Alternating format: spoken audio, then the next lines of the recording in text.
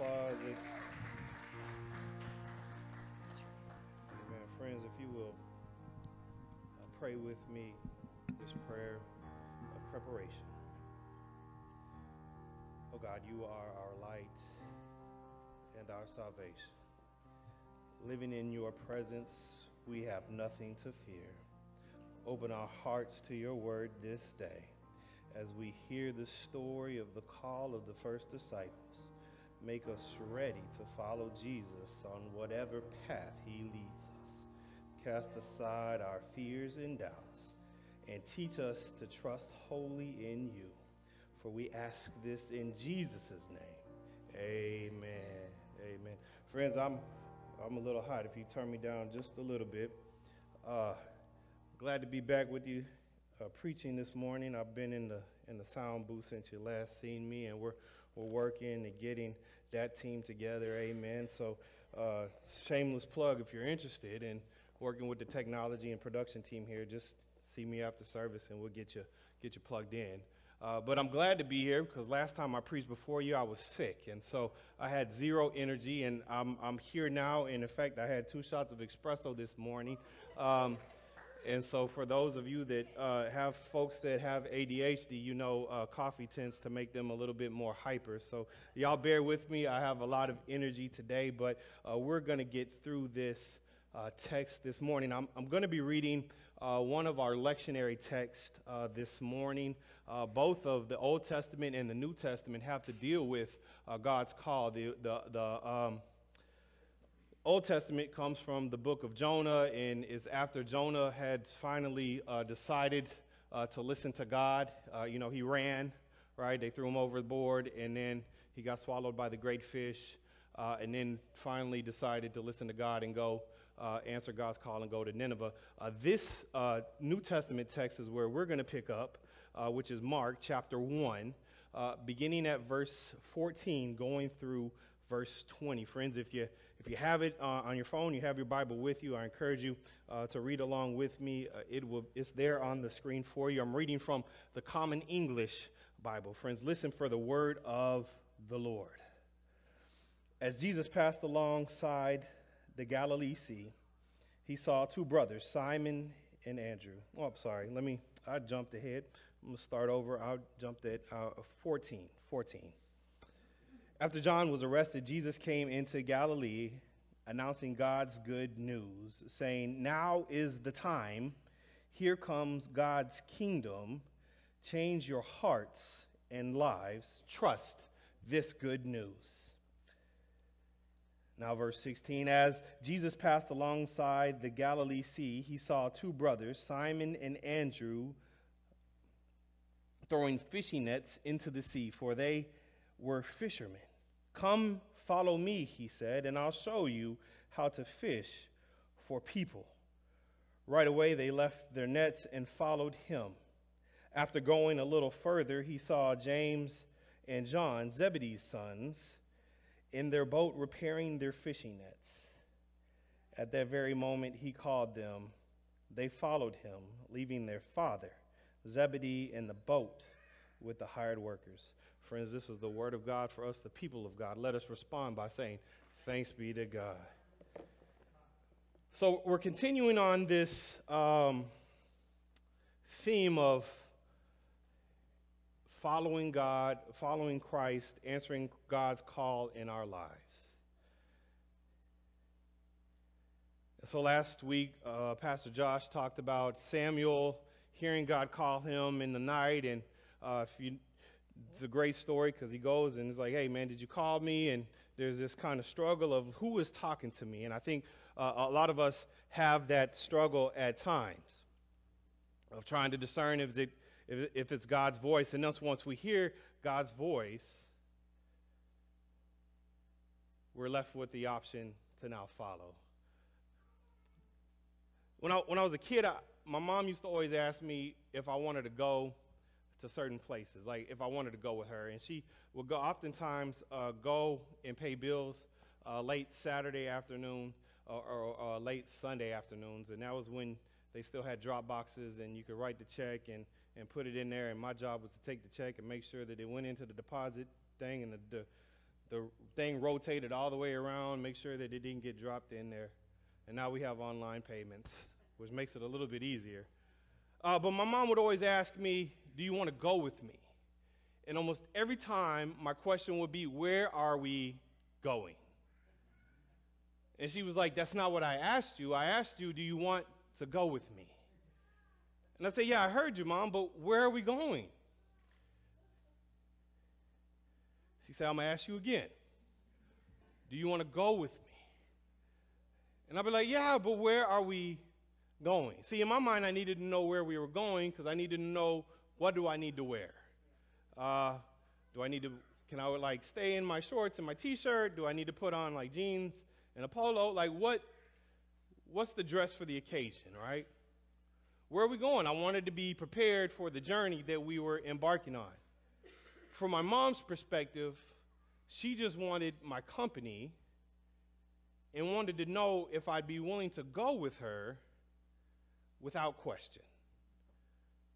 And we find ourselves in the midst of this text in the same kind of situation with Jesus in approaching and forming the first 4 disciples.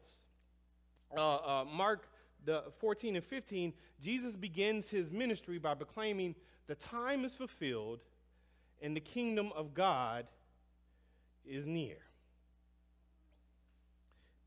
Repent and believe in the good news.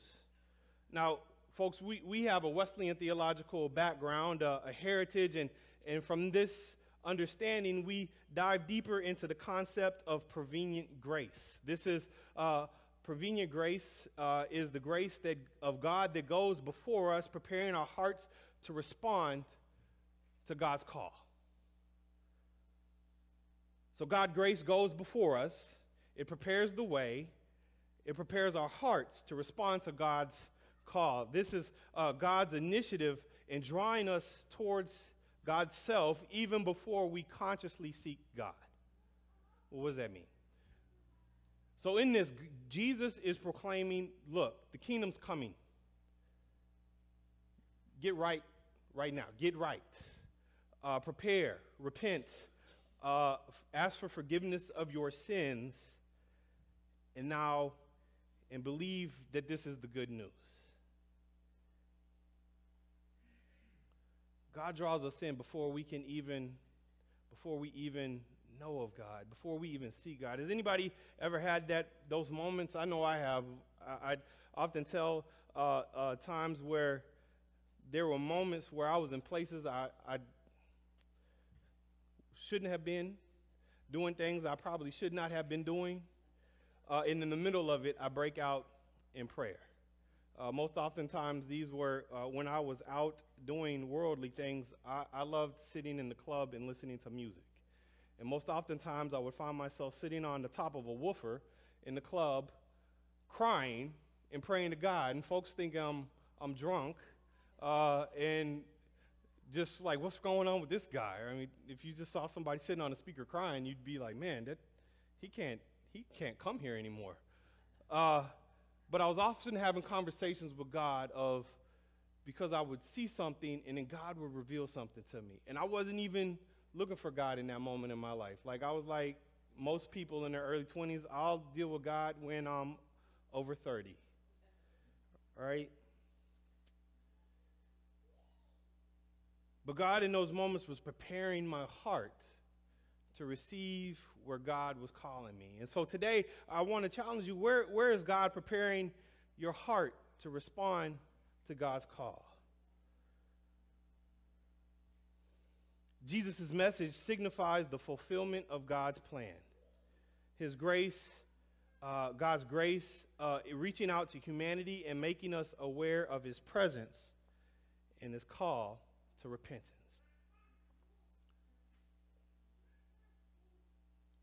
Then we move on to verse 16.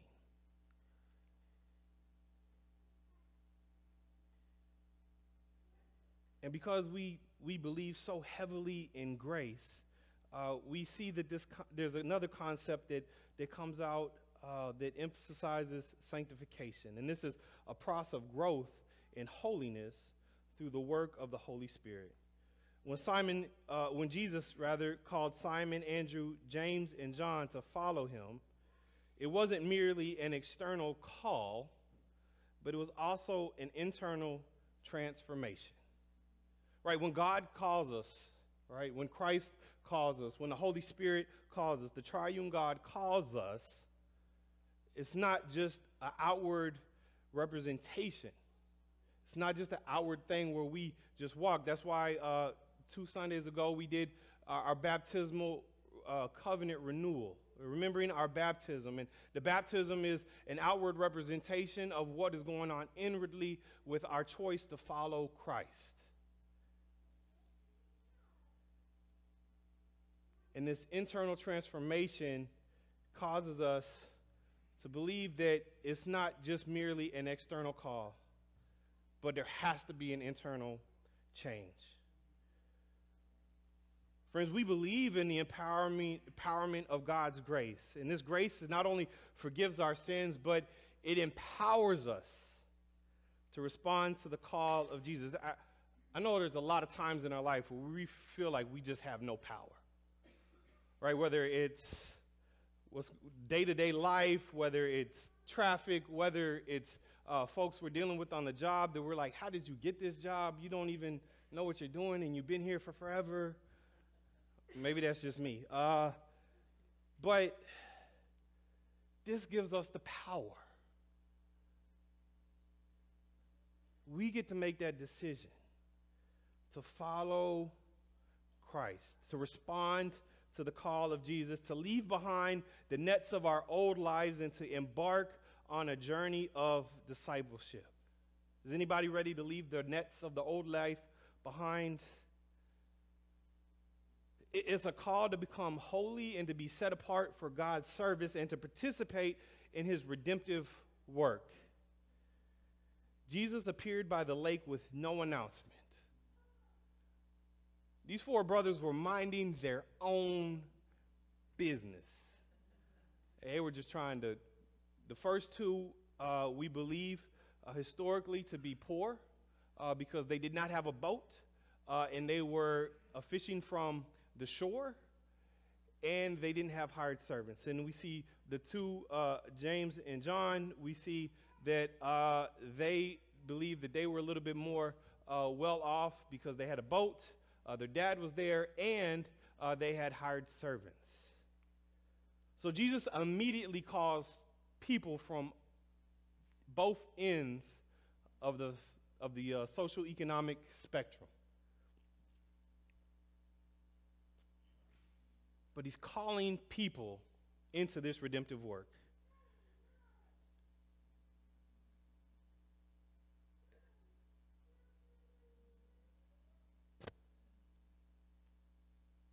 Jesus surprisingly chose these fishermen from a rural fishing village to lead his new movement.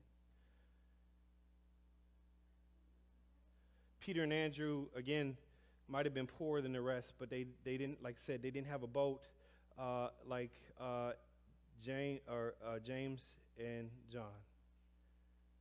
But that didn't stop them from answering Christ's call. Oftentimes when Christ calls, we kind of, well, I'm not ready yet, Lord. Lord, let me, Jesus, let me work on this for just a little bit. Well, let me get this right, so then I can be right before you. And while that understanding is we want to be right before the holiness and the righteousness of Christ, of the Lord, of God, the reality is we do not have the power to do that ourselves. We cannot make ourselves right on our own. We have to do it through Christ. And so Christ says, come follow me. And their role was not merely to be passive followers. Right? Our role as followers and disciples of Christ are not merely to be passive followers, but to be fishers of all people. Some translations say fishers of men. And that's what Jesus desires for us, to help us go catch people and bring them to Christ. This can be heard one of 2 ways. as fishers of people. First, possibly Jesus asking his followers to offer all they have to him, personally and financially. All right, see, they just left everything. Christ called them, and they left their nets on the shore, and then left their father and the staff in the boat. Now, in Jewish custom and culture, this would have been seen to be outright crazy. All right, this would have been outrageous. Like, what are you doing? This is most oftentimes you followed what your father's father did.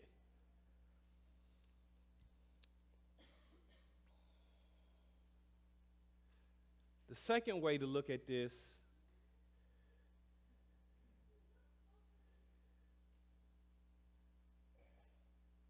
is to be called fishers of people, and that echoes profoundly the words of the Old Testament prophets who used fishing metaphors with reference of drawing people back to God.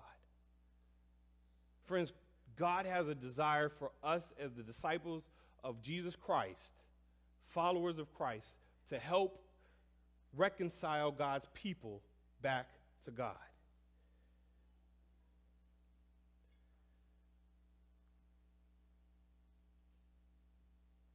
Jesus was more than likely aligning his own followers with the covenant and the promises of God. And he was not moving them in radical new directions, but rather making a mid-course correction and bringing them back to a scriptural position. And this is no different than the other prophets that God has sent before that had said, hey, children of God, Israel, pay attention. God desires more for your life.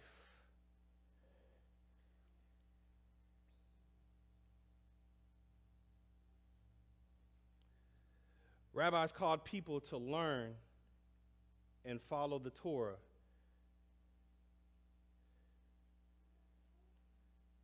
Jesus was calling people to follow God.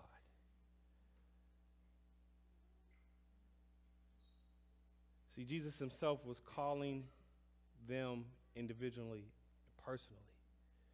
All right, so rabbis, the students sought out the rabbis. But in this case, the rabbi sought out the students.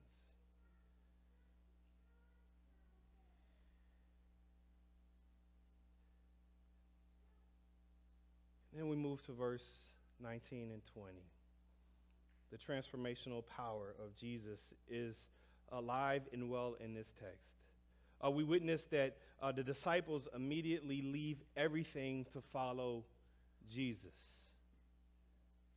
Now, friend, I don't know about you all, but it's really hard for me to imagine leaving everything. Like everything, including family. If you're like me, family is very, very close and very, very important. You can mess with a lot of things, but if you mess with family, there's going to be some smoke and we're going to have some problems.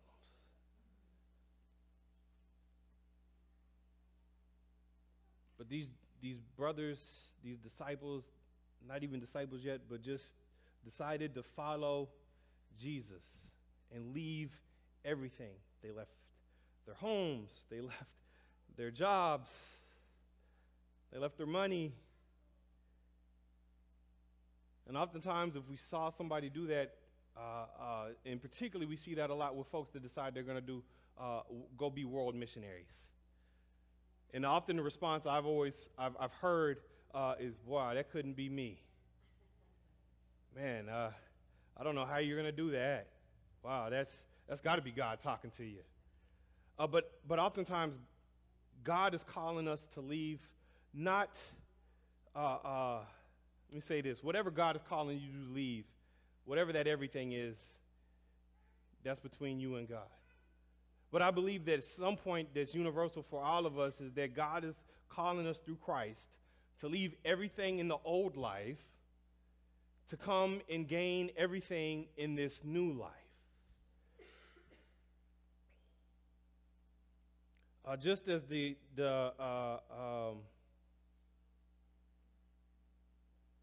disciples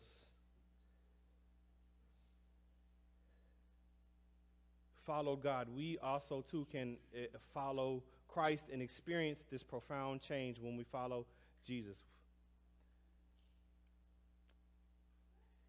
And when we experience this change, we believe that there's a possibility of moving in towards Christian perfection.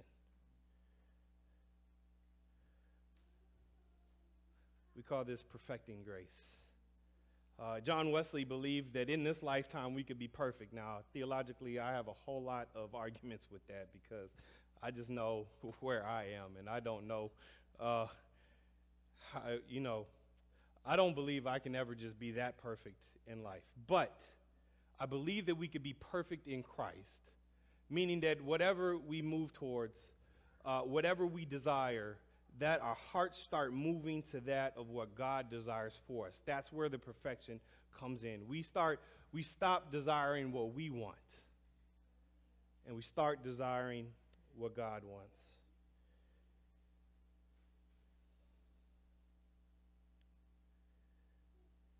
And in this perfection, where God's grace enables us to love God and others completely. Can you imagine what it would look like to really love others completely? To love others and see others in the light and the image of God, the way God sees people. We're dealing with conflicts all over the world because one side sees the other side as the other, as the enemy. What would it look like, friends, if we started sparking conversations, we started sparking change as believers in Christ, that no, they are not the other. They are us. We are them. Because God has united us all through the power and blood of Christ Jesus.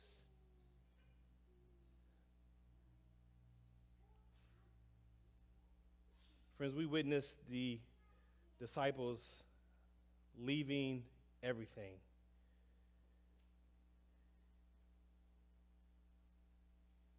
But one thing that stood out to me in this text, while before the second brothers, James and John, they were mending their nets. They were mending their nets. That means it refers that something was wrong with the net, whether it was torn or they were just doing precautionary maintenance on those nets.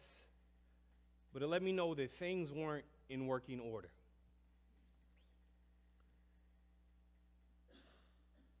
How many of us are trying to mend things in our lives when Jesus just happens to stop by? What nets are you mending this morning? Is it the net of your finances? If it is, Jesus said, follow me. Is it the nets of your marriage? Jesus says, follow me. Is it the nets of your children's behavior or the nets of your problems in your relationships with parents or extended family or even friends? Jesus said, follow me. Are you trying to repair the nets of trauma of life experiences or perhaps self-doubt or addictions or even self-destructive choices? Friends, Jesus said, follow me. And I just stopped by this morning to tell you that Jesus is the one to mend the nets of your lives. When we follow Jesus, the things in our lives will be mended and will be made whole.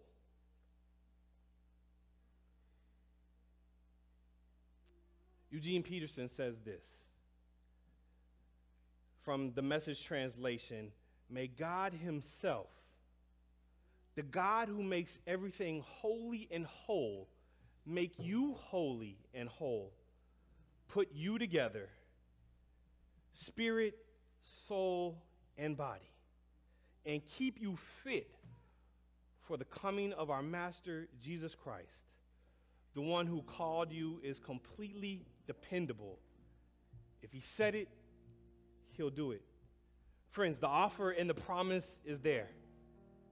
However, the question of this hour, of this day, will you come and follow Christ?